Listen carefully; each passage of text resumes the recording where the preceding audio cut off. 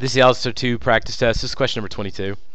The question says that we have a figure that represents a tower with a height of 100 feet. It's secured at the ground d feet from the base, so here.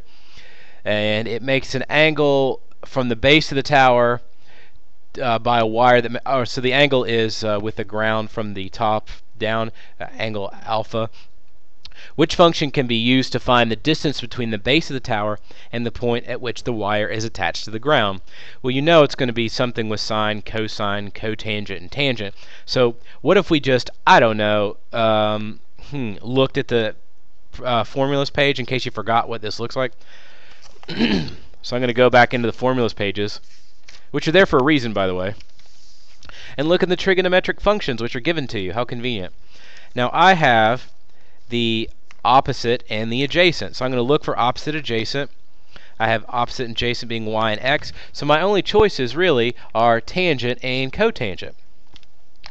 But I'm trying to get it, so I'm trying to orchestrate for myself a situation where the tangent or cotangent gets multiplied together. So let's set them both up, and then it's a nice easy look-see from there.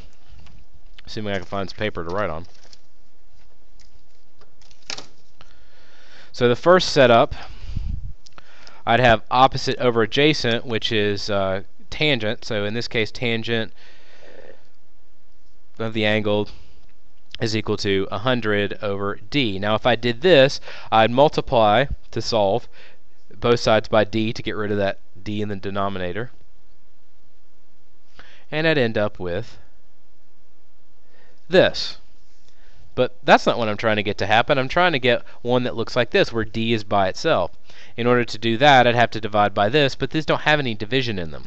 So let's just look at cotangent. I'm guessing it's not tangent, by the way. Now the cotangent of the angle is going to be equal to that d over 100. From here, I just solve it like an equation. What do I do to get rid of divide by 100? I multiply by 100. So in this case, d is equal to 100 times the cotangent of the angle. And I drew a really bad alpha there.